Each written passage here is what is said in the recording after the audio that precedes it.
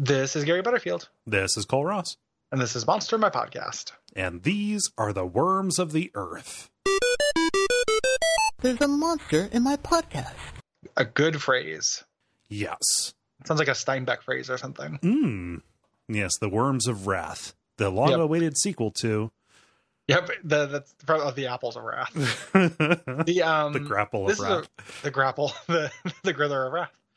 This is Robert E. Howard. Yes. So Conan and these guys. Yeah. So gonna get this out of the way. This trucks in the ancient... different thing. Sorry. I was... Okay. Damn it. This is the thing. This is the monster that trucks in the little people will curse your crops superstition. Yeah. Kind of the cause of it. But also... The most confusing thing about this is they used to worship Yig. Mm-hmm. Yig is a gigantic snake. Yes. Now they worship Stagwa. Friendship ended with Yig. Yeah, relationship is complicated. Yeah. But they've been cursed by Yig, and Yig's curse is to turn them into snakes. So I'm 99%. What does Yig do to the things he likes? I think he also turns them into snakes. I think so. Sure.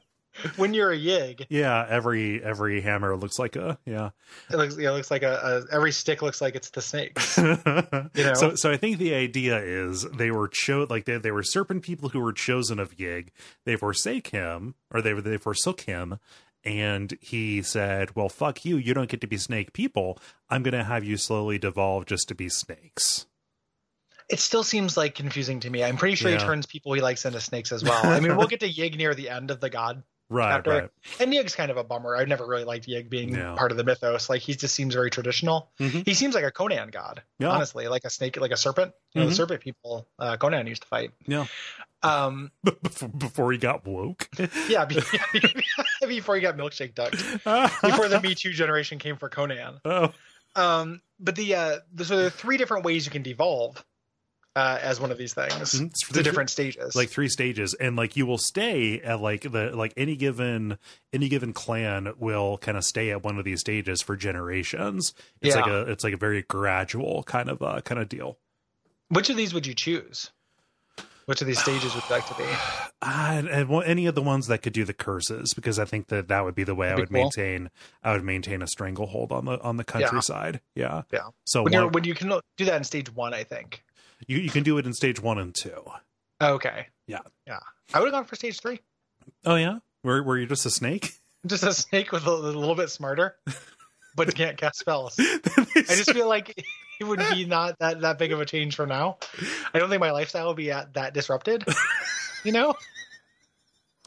It's okay. So I can go along with you on the bubble thing. I feel like my lifestyle, I'm not necessarily coughing up rat bones right now. Sure. Well, I think the snakes can eat regular food. I bet you I could get someone to take. If I got the 3rd stage Curse of Yig, I like to think that we're close enough friends that you'd put me in a nice terrarium and feed me. I have to take care of you like you were Tim Cat. Yeah. I'd like to think that. How would my you get portion to of the me? Patreon proceeds. Well, a movie, a long journey. Okay. With the voiceover by Patton Oswalt. Whoa, how am I going to cross this stream? I guess I'm my own Vine. Tarzan yell. And doing all these cute little bits as I snake across America. Make my way over to you. Climactic final scene as you ring the doorbell somehow and I open it up and I see you. And you just recognize me. You hiss at me. And I smash you with a garbage can. I haven't heard from Gary in weeks.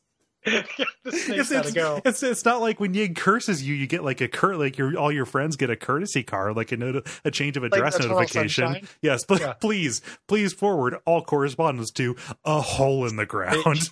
I would, but you're also more intelligent than normal snakes. So don't you think I could spell out the word help with my body before you smashed me? It'd be like a Orson from Charlotte's Web. If you opened the door and you just saw a snake and it was spelling out the word coal, would you smash it or would you be curious?